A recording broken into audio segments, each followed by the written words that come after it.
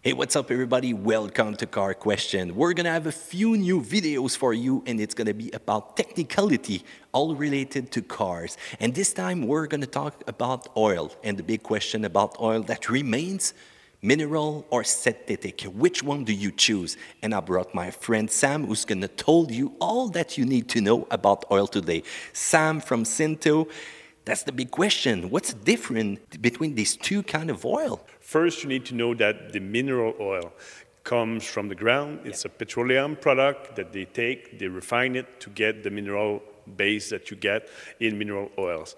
Synthetic oil, on the other end, are made in controlled environmental temperature, pressure, etc., to get a more uniform product. So it's kind of a special recipe. So I imagine a lot of scientists, trying to work that in a closed-up environment, and everybody must have their own little recipe when it comes to synthetic oil.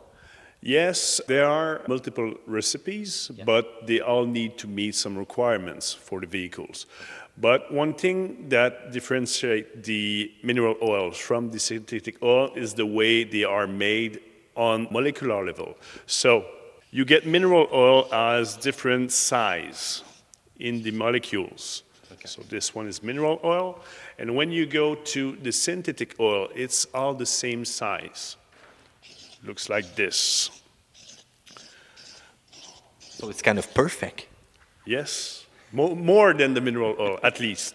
And what does the size of molecule, what does it have to do with the oil? When the oil circulates throughout the mechanical parts of the vehicle, it creates some internal friction. It's called fluid friction within the liquid. So it can be within the engine, anything that you have two metal pieces kind of rubbing together. One of the most important basic in lubrication is the thickness of the oil film needs to be kept at the same size.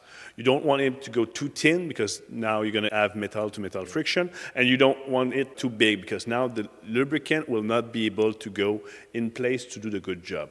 That's why at low temperature and at high temperature, the size matter of the lubricant. When you get a mineral oil, it tends to be thicker at low temperature and go smaller at high temperature.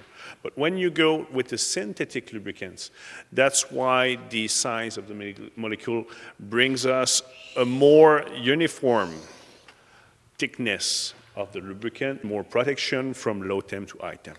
Because the perfect example can be winter and summer. Here in Quebec City, minus 30 in the winter, plus 30 in the summer. And how about those cold starts? Mm-hmm.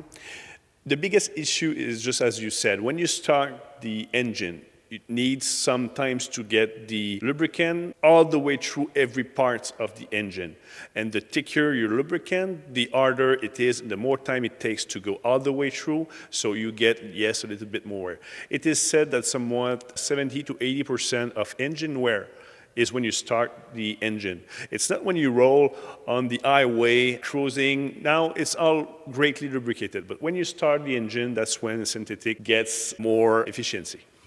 The big question that remains when I go to the superstore, where I can see probably more than 100 bottles of oil, everybody is having the name synthetic on those. Yes. So is it real? Is it a good recipe? How do I make the perfect choice?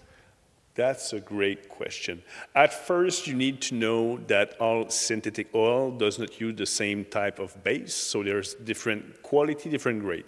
I'm a firm believer on you pay for what you get, so maybe the price has some incidence on what quality you are buying. And something interesting, you know that a synthetic bottle has mineral and synthetic oil mixed in it.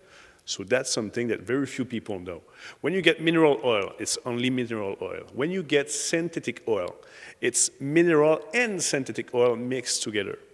If you get, and it's written on the label, 100% synthetic, then you are on the full synthetic oil. But most oil you get on the market are mixed oil. It doesn't mean they are bad oil. It's the recipe and the additives that they put in that makes the quality of the product. There you go. You need to read the label. That's probably the best hint that we can give right now to everybody, and make a choice. Now you know the difference between mineral and synthetic, thanks to Sam. Thank you, Sam. By the way, we're going to see each other probably in another video about technicality about oil, huh? Great. Good. So there you go, guys. Feel free to comment in the section down there below if you have any question, technical stuff, or you want us to answer a question that you have about oil. I'm going to do more video with Sam. Do a thumbs up because you like that and subscribe to Car Question. Don't worry, we'll see us each other later at another video on Car Question.